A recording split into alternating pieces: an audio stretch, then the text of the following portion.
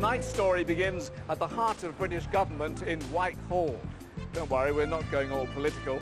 The man I'm after started his working life behind these impressive portals as a pen pusher for Her Majesty's Treasury. But then he thought of a much more interesting way of building up his own exchequer.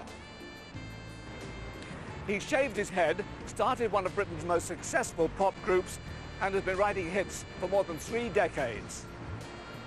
This year, he made an outstanding contribution to a film about some redundant steelworkers who give a strip show audience the full Monty. I believe in miracles. Since you came along, you sexy thing.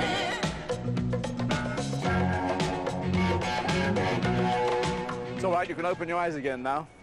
In the 70s, our man and his group had over 30 hits. In fact, they were in the charts for every year of the decade, an accomplishment equalled by Elvis Presley and Diana Ross. After that, he went solo, and now he's back in the charts. And tonight, he's singing some of his greatest hits down there in an Oxford Street record store. Where you from? You sexy thing, you. Today also happens to be his birthday. I've got a rather special present for him.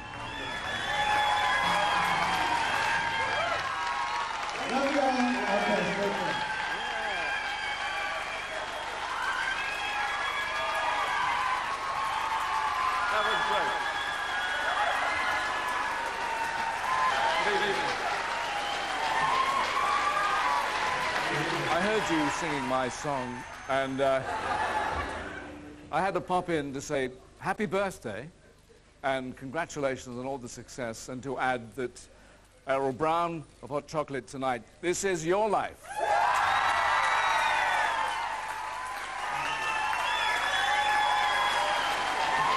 I don't know how you ever got this together. But anyway. That sounds like a good song title, doesn't it? Anyway, are you set? Shall we split? Let's split. Thank you.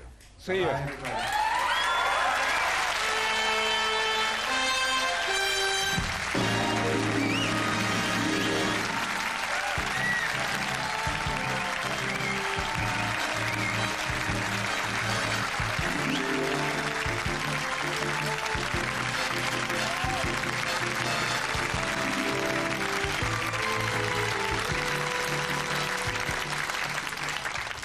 Now, we've got, as you can see, the full Monty for you here, the Errol Brown fan club, family and friends, including your aunties Joyce and Lynn. And about to join us, the woman who was the inspiration for your most romantic songs, the girl you married 21 years ago, Jeanette. Are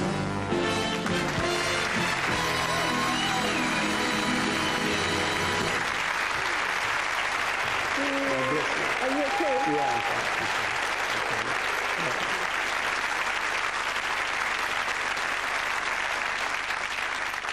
So, Jeanette, the secret is out. It's been quite a week, hasn't it? Yes, very stressful. Beats any diet.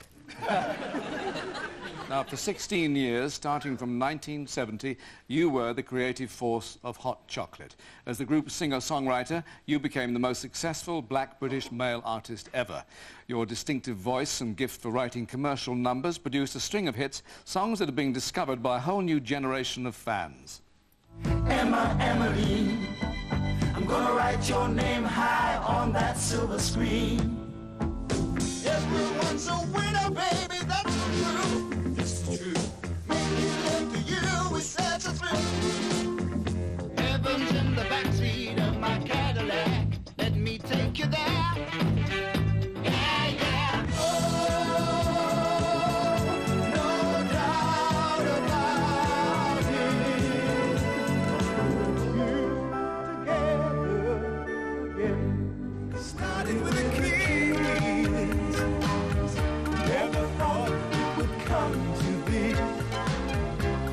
Started with a dream. So never thought it would come to be.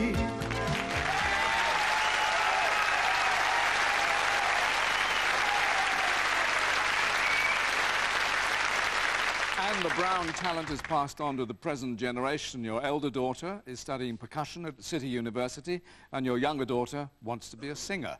They're here, of course, Colette and Leonie.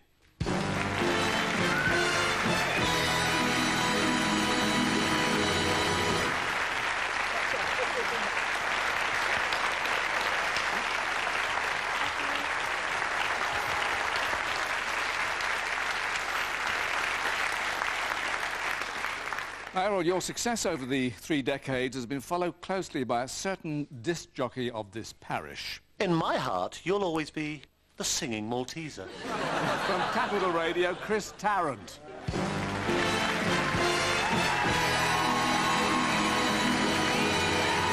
Happy birthday, guys. You haven't a clue, have you?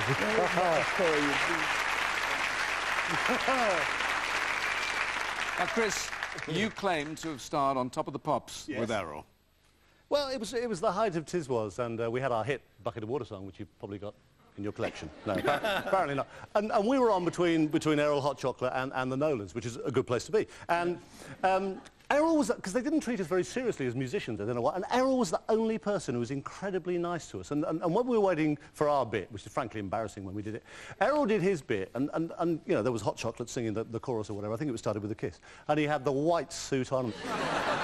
And there was this beautiful big close-up with a light shining on the back of his head, and someone said, "That's a real pop star." And I said, "No, that's a singing Malteser."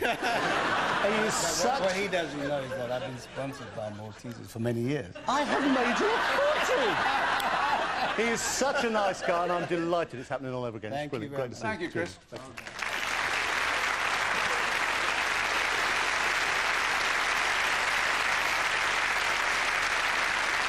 Well, thanks to the fantastic success of the film, The Full Monty, and its soundtrack, your songs are getting a whole new lease of life. The re-released collection of your greatest hits has just won a platinum disc and has found a whole new audience. No one's been more delighted at your renewed success than an old friend who is part of rock and roll history, Rolling Stone Bill Wyman.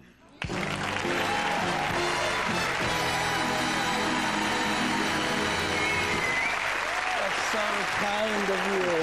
God bless you, man. God bless you.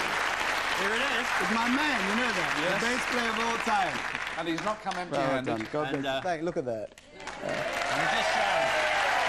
Your music's still very kind. Thank you very much. Congratulations, man. Thank Happy you very birthday. much. Thanks a lot.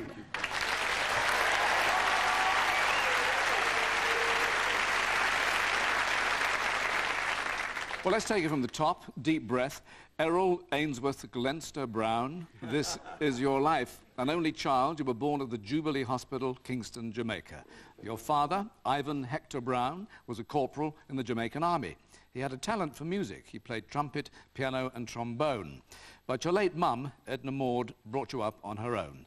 Determined to do the best that she could for you, she left to find work in England, leaving you, at the age of 8, in the care of 2 aunts. One of them now lives in Florida, but she's flown in to be with you tonight, your Auntie Mary.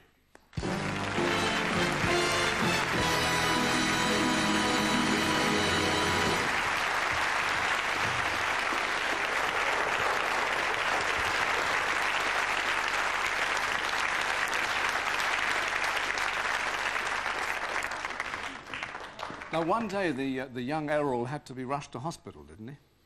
Yes. Errol played with his pencil one day, and the pencil snapped.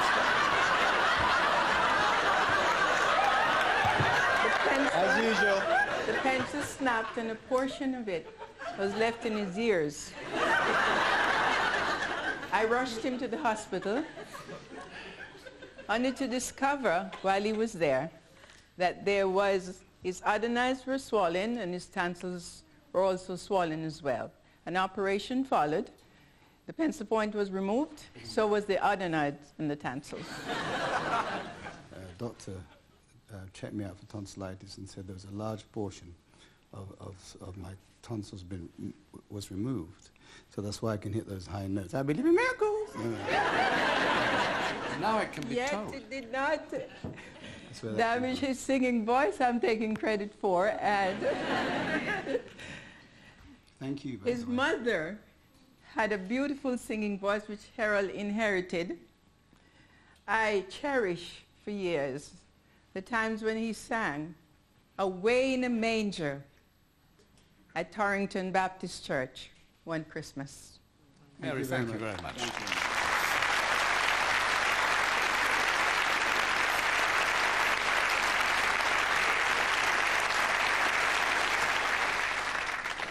Now, your mother worked in London as a secretary, but by taking several evening jobs as well, she saved up enough money to set up a comfortable home.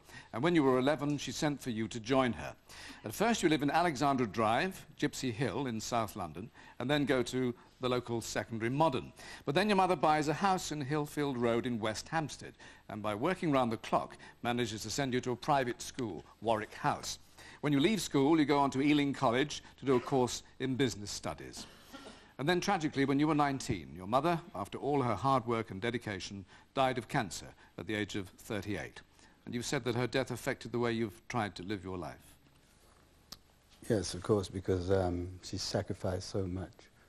Well, your mother left you the family home in Hillfield Road, and you fill the house with your friends, some staying, some passing through, and others just crashing out. And Errol, your cooking was the talk of British West Hampstead. You've been friends since you were teenagers. Now she's an actress, Valerie Murray.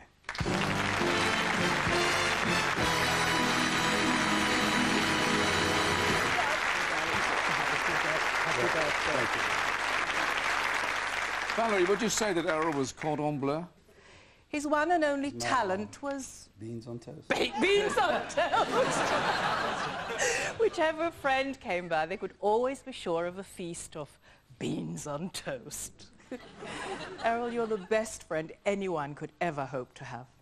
And I have wonderful memories of our fun time together. Yeah, this is she knew me, the only person who knew me when I had hair. And I've got the photographs. Which she's banned from ever showing to anybody. Thank you, Valerie. Thank you. So after college, you go out into the big, wide world. Well, as far as Whitehall, anyway. You become a clerical officer in Her Majesty's Treasury. Your working day is full of pens, paper, and ping-pong. Do I get the impression the workload wasn't too taxing? No, it was one of the greatest jobs I ever had. Because I had nothing to do, and I had an assistant to help me to do nothing. It was wonderful. So that meant that my table tennis became very good indeed.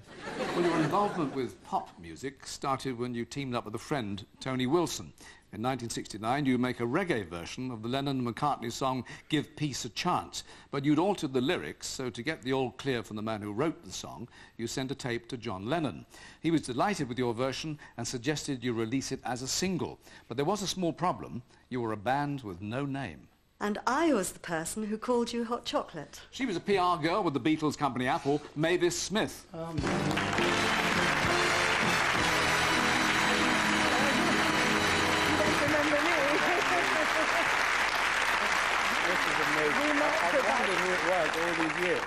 Well, Mavis, where did the name come from? Completely out of the blue, as most of the good ideas do. I was travelling to my office on the Piccadilly line, up the escalator, when the Hot Chocolate Band flashed into my brain. So the first thing I said to my boss, the late Derek Taylor, was, "What about Hot Chocolate Band?" Yes, there we go. It was a brilliant name. Yeah, well, I loved it when I heard later you abbreviated it to Hot Chocolate, which was fine, and that's my small claim to fame. Well, it's a big claim. I've always wanted to know what you look like. Well, here I am. Thank you.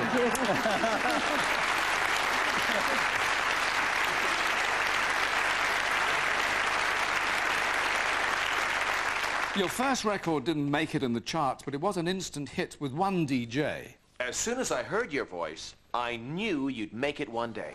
In those days, he was working for Radio Luxembourg. He's another Capital fellow, David Jensen.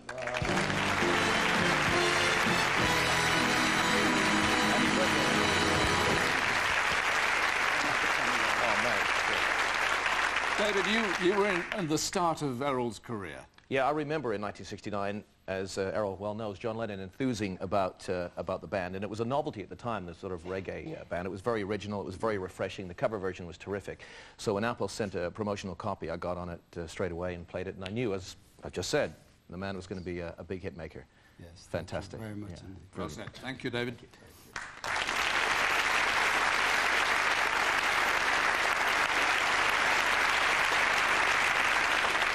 In 1970, with you as lead singer, Hot Chocolate release Love Is Life, which reaches number 6 in the charts. It marks the start of 16 years in which your singles are constantly in the top 20. The band becomes a semi-permanent fixture on Top of the Pops, alongside the resident dancers, Pan's People.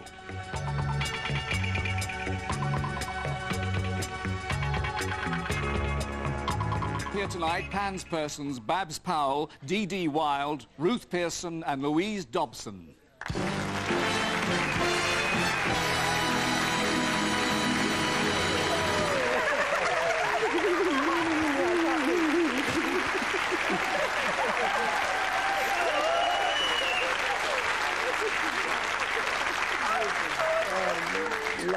Girls, thank you for making a happy man very old.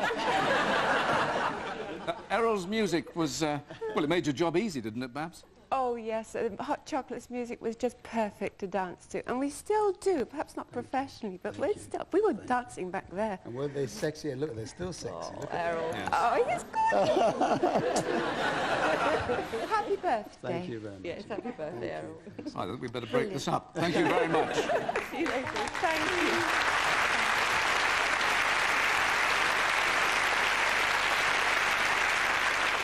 June 17th, 1974 was a day to write a song about. It's the day that you met Jeanette. And I engineered that first meeting. He's flown in from his home in Lanzarote, your good friend Phil Tibber. My goodness.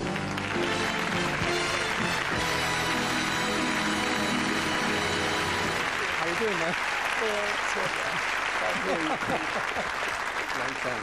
Now, Phil, how do you claim the credit? Errol and I had been friends for a long time, and I had a club called Elvis in the West End, and I had a big problem because he was getting all the best-looking birds. Oh. So I had to get him married off. And then one day I met Jeanette, and I swear to you, I just knew. And I arranged for her to come down the club one night when you were going to be there, as you know, and I put them on adjoining tables, and let's see if the magic works. And it did? Yeah, it did. Phil, thank you very much. Thanks, Good Errol. to see you. Nice to see you, back. Good to see you.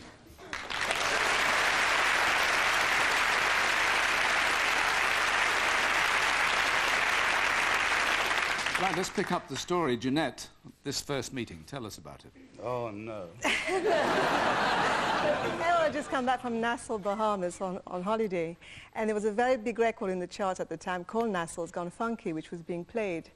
And the first words Errol ever spoke to me were, "You should go to Nassau, you'd really like it." Well, I never heard of it. I thought it was the name of another nightclub. And I think I said, "What time does it close?" Anyway, I'd lived in Germany the prior 2 years, and I'd never heard of Hot Chocolate. And then he told me he was a singer, and I thought, aren't we all dear? Still, as Phil Tibber predicted, the chemistry worked, and you got married on December the 11th, 1976, in Notre Dame Church, Leicester Square. We have one of your bridesmaids here tonight, Daphne Marcel. But, Jeanette, Errol's actual proposal came out of the blue, didn't it? Yes, it did. We'd actually booked a holiday to go to Nassau, Bahamas, on the 15th of December. Is it open? And 3 weeks prior to that, Errol said to me, "Well, if you can arrange a wedding in 3 weeks' time, we might as well make it a honeymoon." I don't believe he thought that I could actually pull it off. And I'd never moved so fast. And just to be matey, 2 of the members of Hot Chocolate came on honeymoon with you to the Bahamas. The group's keyboard player doubled as your best man. He must have had a good time because he's now settled in Nassau, and he sends you this message. Larry Ferguson. Errol, you've been like a brother to me. In fact, I think of you as a brother. And we have had some great times on the road in these past 16 years. This is merely a sample of your writing and our hits that we've had. Your voice, your songwriting, and your unmistakable shiny head has set us apart from the others. And I hope you have a wonderful evening with Jeanette and the girls. Take care. Bye.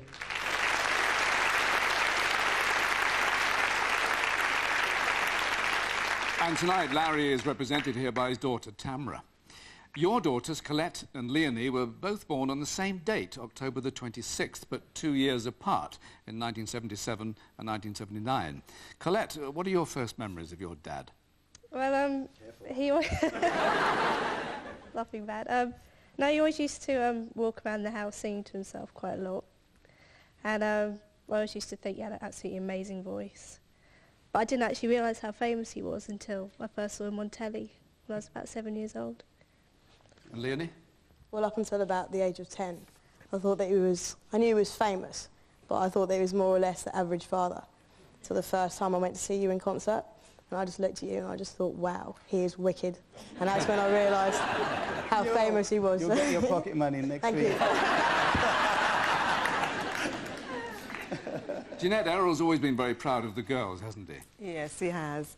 And actually, the first time he went to see Colette play in her school orchestra, and she got behind the drum kit and started to play in this amazing performance. And he was grinning from ear to ear, and he was so proud. He was nudging people next to us, going, "That's my daughter. That's my daughter." Now, Mike Batt, you know about hit records. What makes Errol's songs so enduring?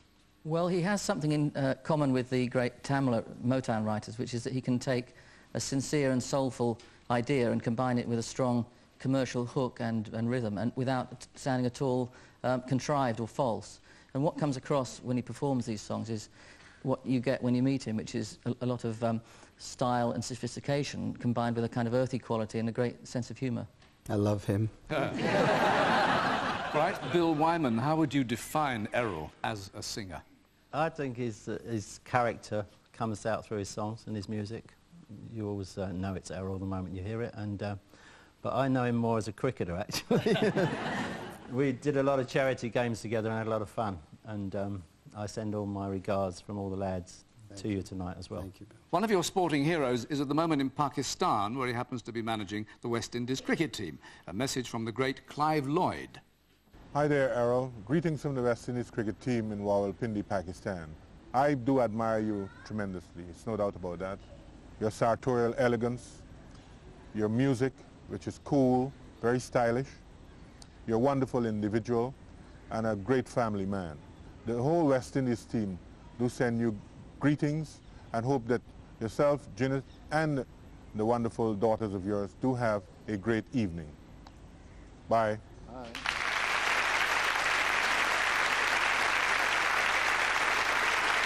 And Clive Lloyd's wife, Waveney, is here tonight. We caught up with another of your sporting idols as he was preparing for an important match, but they're all important when the team is Manchester United. Alex Ferguson. Hello, Errol.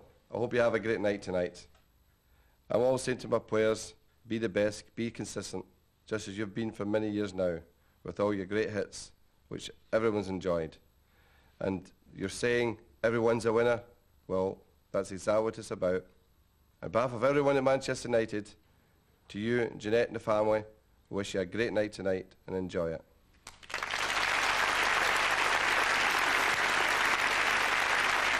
In the late 80s, you became a sporting figure in your own right as a racehorse owner. Your star chaser, Gainsay, carries your orange and black colours to victory in major races at Cheltenham and then Aintree. Second, the Bill third is Gainsay. As they come to the line, Gainsay has won it. Golden Friend has got up to be... Thundering down the M4 to be with you tonight, your winning jockey, Mark Pittman, with your trainer, his mother, Jenny Pittman.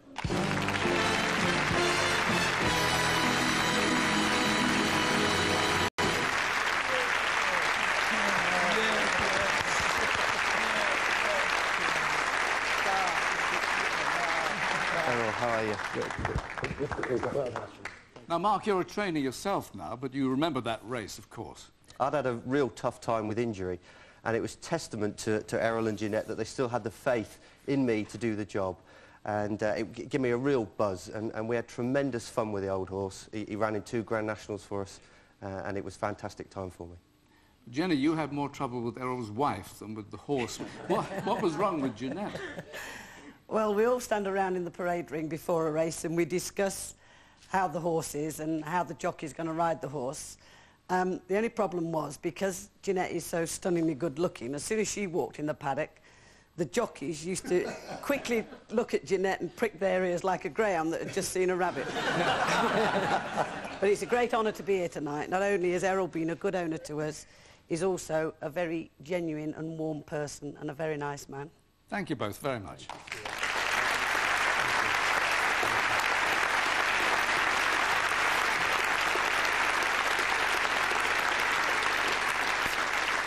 Now back to showbiz. Two of your biggest and best-known fans are currently on tour. We caught up with them at the Theatre Royal, Norwich, Glynis Barber and Dennis Waterman. Errol, me old mate, how are you? Listen, I know this is the only time we've ever spoken to each other, except on the cricket field where we haven't had a drink, of course. So I'm going to have a large one for you later if you have a large one for me, you sexy thing. But I've got to go because she's ready and I'm not. Tell her, mate. Happy birthday, Errol. I hope you're coping with the surprise. I'm sure you are. I wish I could be there with you on your special night. You were there for me on my first night. And here I am in Norwich. I believe you're going to be here soon. We keep going to the same venues, but missing on our tours. Anyway, I'll just say to you, well, I probably wouldn't say to you to your face, and that is, you've been a wonderful friend, very loyal. We've had a lot of laughs over the years. In fact, most of the laughs I've had in the last 10 years have been in your company. So I send you lots of love. Have a wonderful evening. Big kiss. Mwah.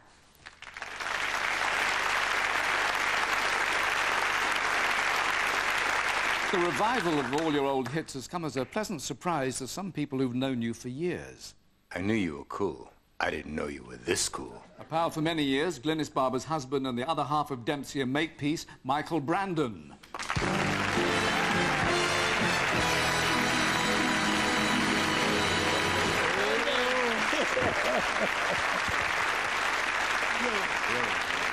Doing good. So Errol surprised you, did he? Actually, my wife surprised me. I didn't know you had so many laughs at my wife.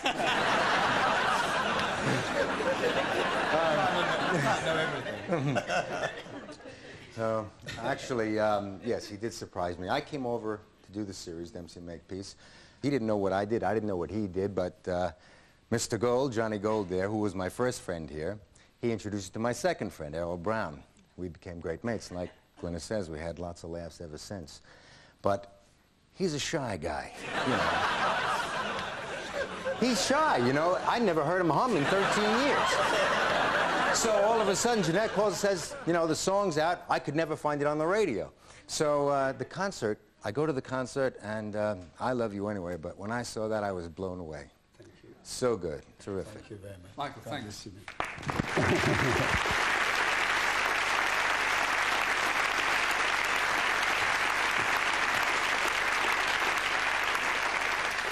Now, Errol, at the beginning of your story, we heard how your mother had left you in the care of two of your aunts when she left Jamaica to build a new life for you in London.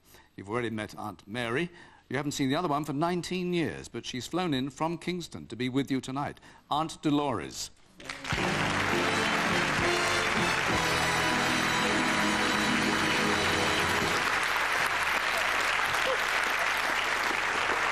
you are. There you are. There you are.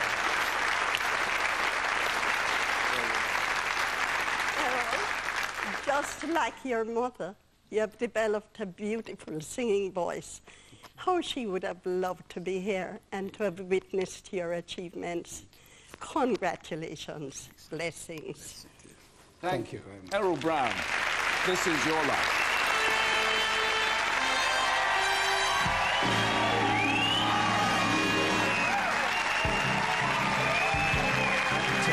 Restoring paintings in making masterpieces on BBC Two in The Shape of a Brush, and here on BBC One, EastEnders is in half an hour after Here and Now, which is next.